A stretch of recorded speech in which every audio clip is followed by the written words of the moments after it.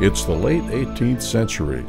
Thomas and Ann Drayton loaded their family and slaves on a vessel tied to the seawall in tropical Bridgetown, Barbados. When all were aboard, sails were raised, lines were thrown to the deck of the vessel, and they were off on a long voyage to the new English colony of Charlestown. They became the first of a direct line of ownership of Magnolia and Drayton Hall plantations over a nearly 350-year span. The two plantations rest along the Ashley River, across from what is now North Charleston, South Carolina.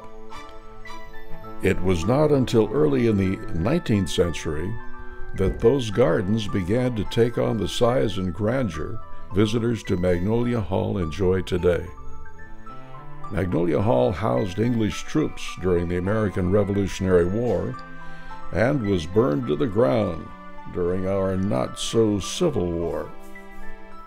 While Drayton Hall is the original construction from the early 18th century, Magnolia was reconstructed.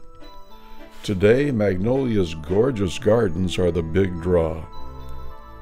Interested to see more, hear more, know more?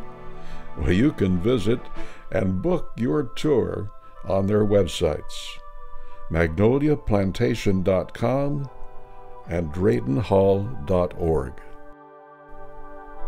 And that's the way it was and is in South Carolina.